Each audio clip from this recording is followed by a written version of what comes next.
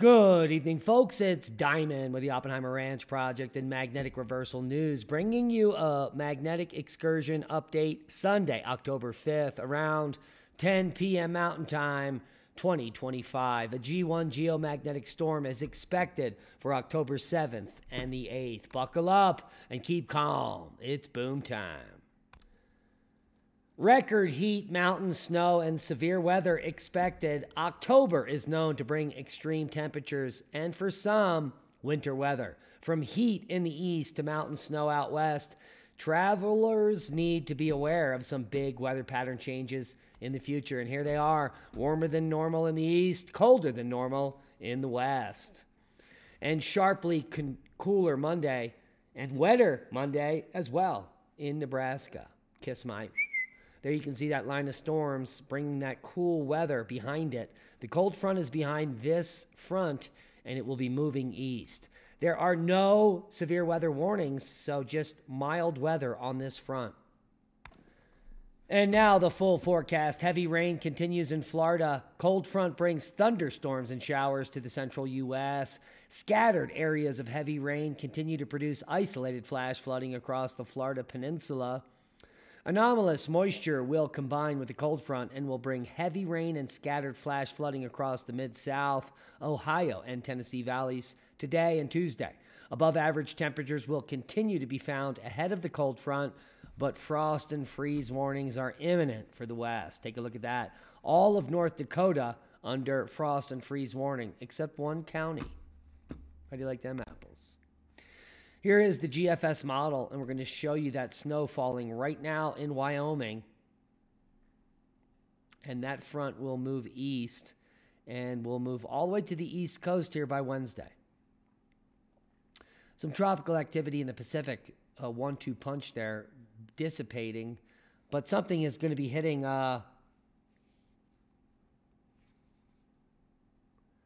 peninsula there and make its way on to the U.S. and bring heavy rain to the Four Corners region in the desert southwest. Good news for moisture there. And look at all the snow associated with this. This is October 14th, 15th, still far out, but this could be a very good pattern, bringing much needed moisture to the west. Let's take a look at the total snowfall. That's looking pretty good through mid-October. For the ski resorts, and let's look at total accumulated precipitation to see where all the moisture is going to be going. Here is Monday, Tuesday, Wednesday, Thursday, Friday. The east is going to be pummeled. We're going to see some flooding in West Virginia, as well as Kentucky and maybe even Tennessee.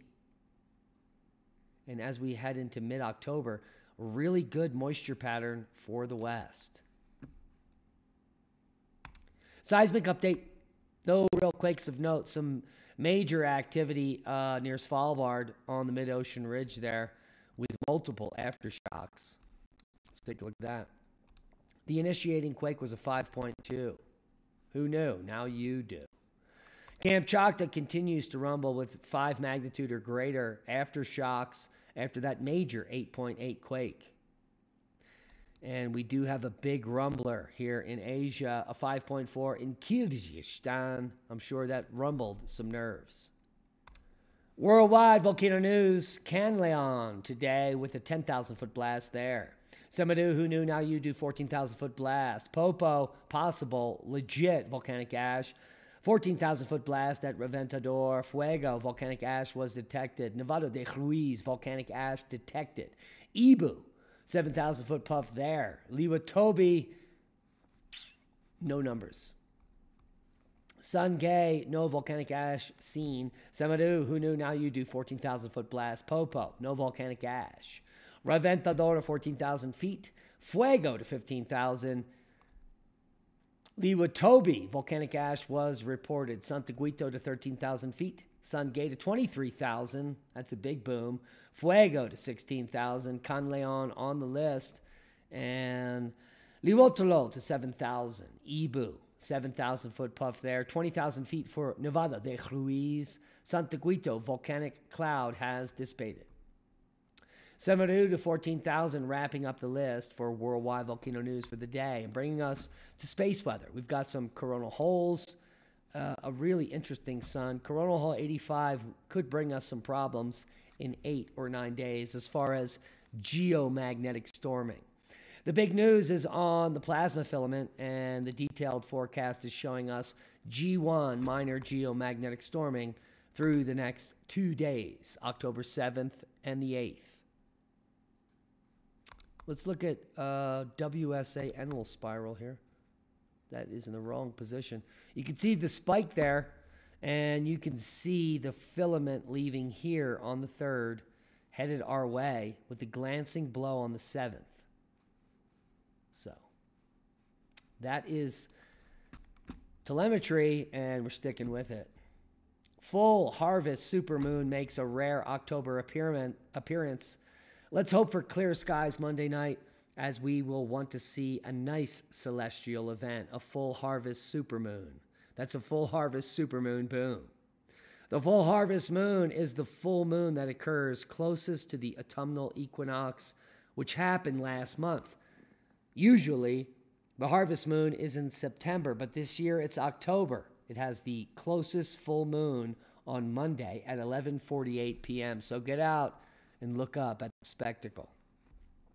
And one of the most beautiful meteor showers of 2025 just began, according to NASA, and it can be seen across the U.S.